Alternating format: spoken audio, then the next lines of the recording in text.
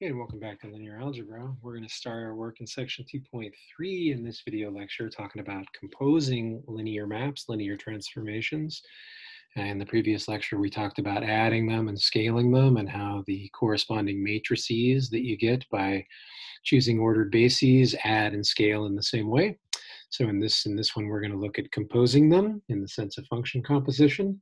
So I want to show, just to kind of walk you through the outline here, I want to show that the composition of linear maps is again linear. That's theorem 2.9 in the text. Just going to kind of discuss, leaving most of the work to you. Some of it will be a formal exercise, the algebra of this new vector space of linear transformations. I'll tell you what I mean by the algebra of it here in a second. That's theorem 210. And then I want to show that the composition of two linear maps has a matrix once you choose ordered bases, and the matrix of that composition turns out to just be the product of the matrices of the maps individually. That's theorem 211. We'll walk through the proof of that in detail. And then again, just a discussion of the algebra of the m by n matrices. That's theorem 212. We won't be going through detailed proofs of that, but I'm going to try to nudge you into trying to write down some of those proofs for yourself. Okay, so that's the outline. Let's get going. So theorem 2.9 is our first result. It's about the composition of maps. It looks like it has kind of a complicated statement, but really it's not really saying all that much. Let's just see if we can understand it. So we have three vector spaces, U, W, or excuse me, V, W, and Z. There are three vector spaces all over this field F, and then I have two linear maps. One goes from V to W, and one goes from W to Z. Okay, I wish I would have left myself enough room to draw a little picture of this here. Maybe I can try to squeeze it in. If the vector space V is, say, looks like that, this is kind of a little Venn diagram-like picture, then my first linear map T maps V into this vector space W, okay? The second linear map U maps W into a vector space Z. So the composition of them, that is the two-step process, which in calculus composition is written with this circle. So I'd be talking about the function u composed with t. You can see it in my notation here that we're just going to write that ut. So if I have two functions and I stick them next to each other, it means composition. And the usual order, t goes and then u goes. Yeah, u composed with t means you take u of t of something. And that's a map from V all the way over to Z. And the theorem is that if U and V are, sorry, T and U are both linear, then so is the composition. Okay, so how to prove this? Well, let's this is just the preamble in the proof. So notice, like maybe as a homework comment too, I'm indicating where my proof starts, and then I'm not just assuming that the reader knows what I'm talking about. I'm saying like, well, let's let these things be vector spaces. I'm identifying what my field is. They're vector spaces over F. Make the hypothesis. Suppose that these maps are both linear. All right, so that's just rewriting the hypothesis. And then if I want to show that the composition is linear, I should take a couple of elements in the domain. Composition's domain is V, and take a scalar, right? And then by using only the definition of composition and the linearity of T and U separately, we'll just make the computation. So how does the computation look? Well, I take the composition's value on Cx plus y. So I'm combining the two steps of linearity into one. And now I'm just going to walk you through it. This first line, that's function composition, right? ut of something is u of t of the thing. And now I'm using the linearity of t. T of Cx plus y is c times t of x plus t of y. Now I'm using the linearity of u.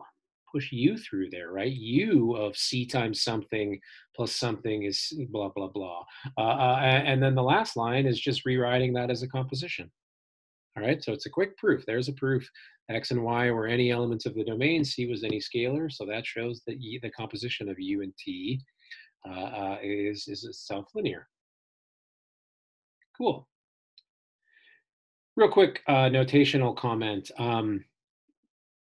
If the vector space, the domain and the codomain of your linear transformation are the same, then we shorten the notation for LVV and we just write L of V.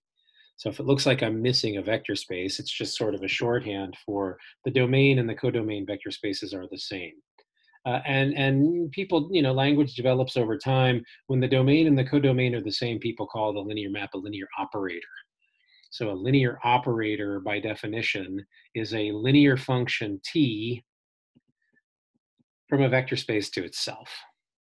Okay, and just to summarize a little bit, we've been talking about linear operators can be added together. They can be scaled. That was last time. Theorem 2.7, the set of all linear maps is a vector space. Linear operators can also be composed. That's what we just talked about, although the domain and codomain weren't the same up there. But if they are, you can compose them. So the composition of a linear operator with another linear operator is a linear operator on V. Some more notation in the book by this. This is the letter I. I is the function from V to V. It's just the identity map. It sends every element to itself. I'm going to leave it to you to show that that's also a linear map. And sometimes the book writes I sub V to emphasize that it's the identity from V to V. Sometimes they just write I. Okay. Second theorem, 210. I'm going to leave the proof of this theorem to you. Part of your homework, I think it's number 8. Sorry about that. I can't remember for sure. But I'm going to ask you to prove this theorem, but I'm just going to ask you to prove part A. You don't have to write out the proof of all 4 parts. But what this theorem is saying is if you have a vector space and you take 3 linear operators on it, then some familiar algebraic formulas hold. Right, so this product right here, it's composition. These are functions. So remember, when I write them next to each other, it's composition.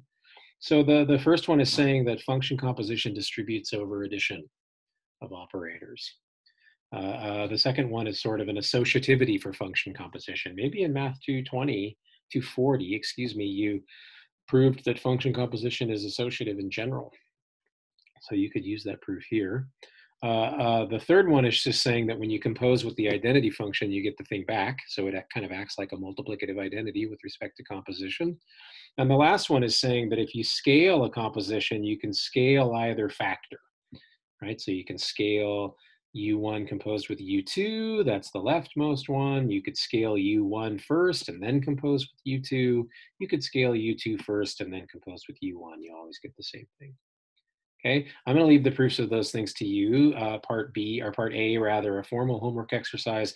Let me just say that every statement here, every statement is a statement that 2 functions are equal. So you show that they do the same thing to everything in their domain. Yeah, you show that if you plug a V into this side and you plug a V into the right-hand side, you get the same output. So that's how those proofs will go. You show that functions are the same by showing that they have the same output for every possible input. The 2 functions have the same output, input by input. Okay, so let's move on.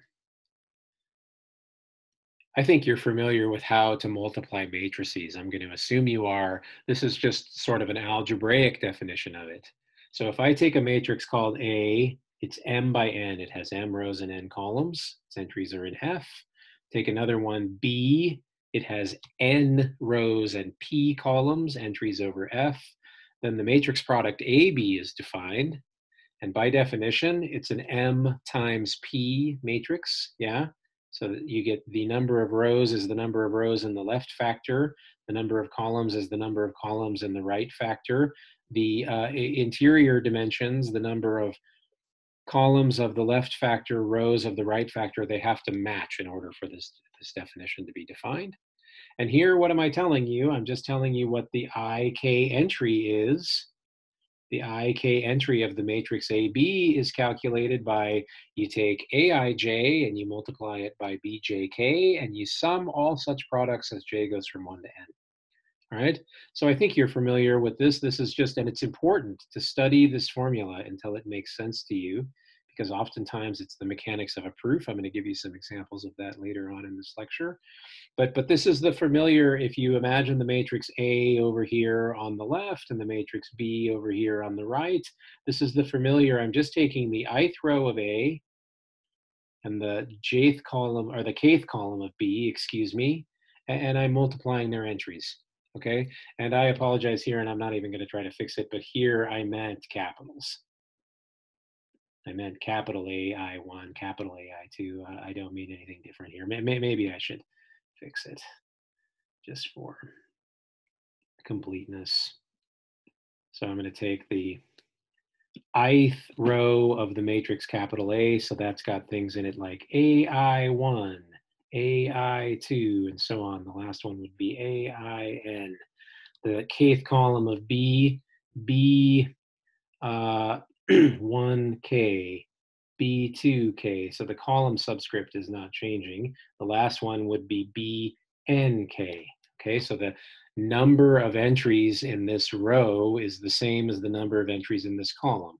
So you just multiply them. AI1, BJ, or B1K, AI2, B2K. Add them all up. That's how you find the IK entry of the product.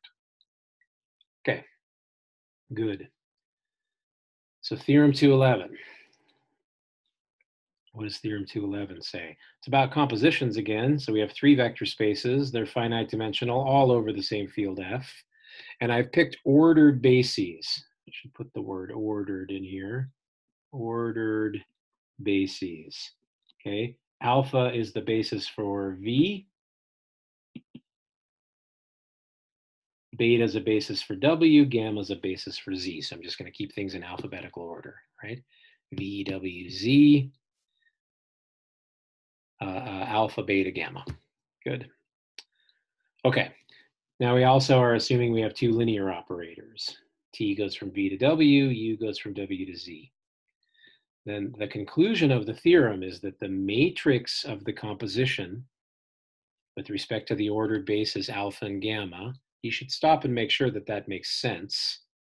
Yeah, I would draw that same picture. You're mapping V to W by T, and you're mapping W to Z by U.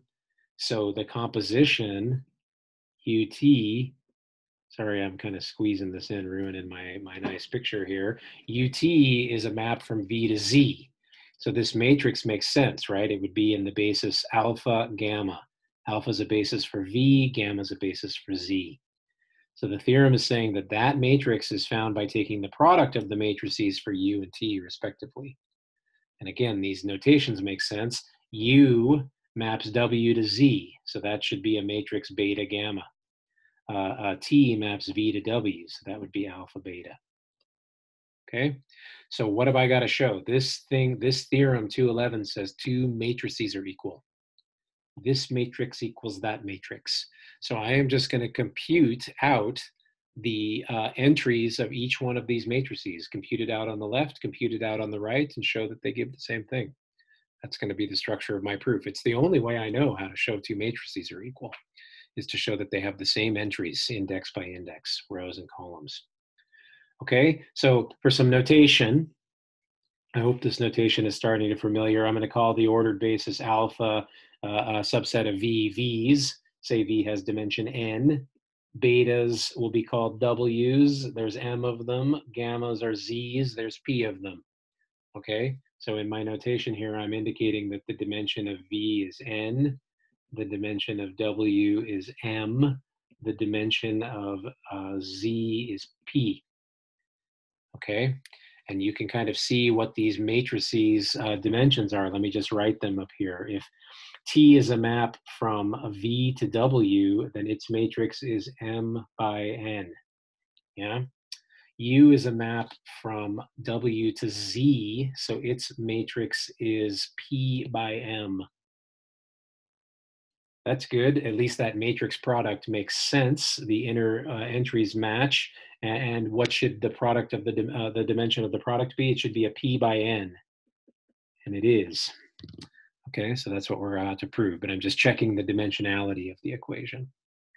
Okay, so some more notation. I would pause this video a lot and kind of make sure that what I'm writing sinks in. It's important to learn how to manipulate these things. So I'm going to take a basis vector in alpha, pick a j, and take t of it. T of it can be written uniquely as a linear combination of the beta basis, the basis of w's, and I'm calling the coefficients aij's. Okay, I goes from 1 to m. So that's just a way of saying that the matrix of T in the alpha beta basis, calling its entries aij. I goes from 1 to m, j goes from 1 to n. It's an m by n matrix. Okay. Likewise, for every one of the w's, take u of it, write that as a linear combination of the z's. You get coefficients that I'm calling bki's. So the matrix of U in the beta gamma basis is the matrix bki. K goes from 1 to p, I goes from 1 to m. It's a p by m matrix. I do that for every one of the w basis vectors. Okay, so now I'm just going to use the definition of matrix multiplication.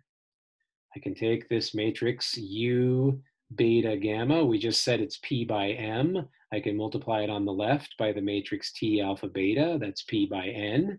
M by N. And we're going to get a P by N matrix. We commented on that above. And what's its KJ entry?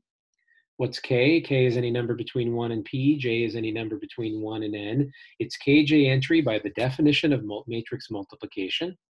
So here I want to say something. I'm writing this matrix, right?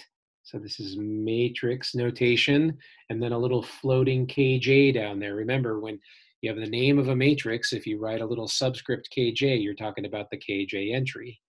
And by the definition of matrix multiplication, I take the kth row of the matrix U, and I take entry by entry products with the jth column of the matrix for T. All right. So K is fixed. It's the kth row. J is fixed. It's the jth column. I is my index of summation. It goes from 1 to m. Okay, so that's by the definition of matrix multiplication. I'm going to call that equation 1, so I can refer to it in a minute. Good. Talking fast here.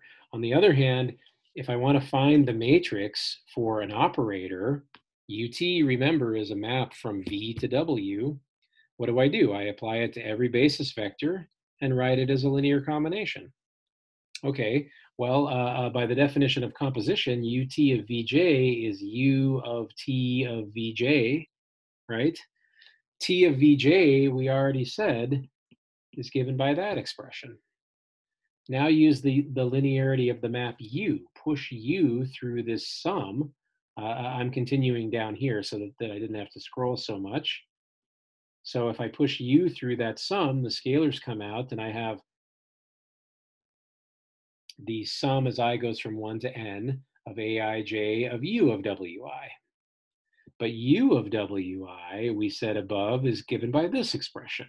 You can stop the video and go back. It was what defined the matrix for U in the beta gamma basis. So I'm just substituting that in. And now what am I doing? Well, I have the sum of a sum. I'm just rearranging the terms. So I sum I goes from 1 to m, k goes from 1 to p of the product of all those things. And what am I doing here? I'm just rearranging the order of the sum. I can fix the k's first and let the i's go. Adding things up doesn't matter what order you get them in. And for that matter, I can rearrange the order of this product. So I'm going to write it as bki aij times zk.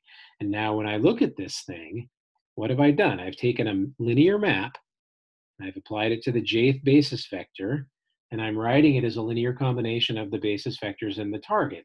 So these numbers then form the jth column of the matrix for UT. Yeah? These numbers, bki aij, are exactly the numbers that form the jth column of this matrix. How many rows does the matrix have? It has p rows. So for every value of k, the kj entry of this matrix is written right there. So to write that down, if you take a k, sorry about that, you take a k between 1 and p, and you take a j between 1 and n, then by definition, this matrix UT alpha gamma's kj entry is the coefficient of this zk. That coefficient of zk is not a single element, rather it's a sum, right? For a fixed k, I just bracketed in red what the coefficient of that zk is. So this is, by definition, the kj entry of the matrix UT in the alpha gamma basis. I'm calling that equation 2, right? If you scroll back up in the video or reverse the video and compare the results of equation 1 and equation 2, they're precisely the same. So comparing those two things, the kj entries of both matrices are the same, so the matrices are the same. Nice. Okay, that was fast. I hope you're going to digest it. Ask me about it in class. A couple of loose ends here. As a quick corollary to that, if U and T are linear operators and we just pick one basis for V, alpha, so remember when I only write an alpha there, it's shorthand for sort of alpha alpha. It means I'm using the same basis. Well, then the matrix of the composition is the product of the matrices, all with respect to the alpha basis. Okay, follows immediately from the theorem. A couple of loose ends here, some notation. If you don't already know it, it's a very handy notation in mathematics, this symbol called the Kronecker delta. So I and j are two indices there, and the Kronecker delta is a two-valued function. It takes the value 0 if I and j don't match, and it takes the value 1 if they do. Okay, so that's the Kronecker delta. It's notationally convenient in many circumstances. The n by n identity matrix, which we'll denote by I sub n, it's the n by n matrix whose ij entry is delta ij. So that is, if I and j are equal, you're a diagonal entry, it's 1. If I and j are not equal, you're an off-diagonal entry, then it's 0. So the n by n identity matrix is the matrix whose diagonal entries are 0, diagonal entries are 1, off-diagonal entries are 0. Last theorem, I'm just going to discuss it, not going to go through the proofs of this. I'll have you think about it. It's a great chance for you to practice your definitions of matrix multiplication and so on. Every statement in this theorem says that two matrices are equal. The only way to show two matrices are equal are to compare them entry by entry, so you can practice your skills. But this is the theorem of matrix algebra. I'm going to skip even reading all the details. You can look at it. All these dimensions are just so that things match. There's a lot going on. I've got an m by n matrix, two n by p matrices, two q by m matrices. So as you're looking at this theorem, I would at least carve out, let's do something together. It says B and C are n by p. Well, when you sum n by p matrices, you get an n by p matrix. A is m by n. Okay, well, that product is allowed, right? Because the n's match on the inside, and the result is m by p. Okay, you can check the same over here. So it's just saying that matrix multiplication distributes over addition on both sides. Because matrix multiplication is not commutative in general. When you scale a product, you can scale either factor. So you can put the scalar on the product, on the first factor, on the second factor. When you left multiply by the identity matrix, you don't do anything. When you right multiply by the identity matrix, you don't do anything. Please notice that I'm trying to be dimensionally careful here. A has m rows, so im on the left, n columns, so in on the right. And then finally, if the dimension of V is n, and you pick some ordered basis, and you want to write down the identity map, that is your 1 sub V in that ordered basis, you're going to get the identity matrix. And that's because 1 sub V of Vj is Vj for every j. So when you go to write Vj as a linear combination of the basis vectors, it's 1 Vj and no Vi's for I not equal to j. So you'll exactly produce this matrix. Okay, that was fast. It was a lot of information, but I hope you rewind it, watch it at your own pace, and thanks for listening.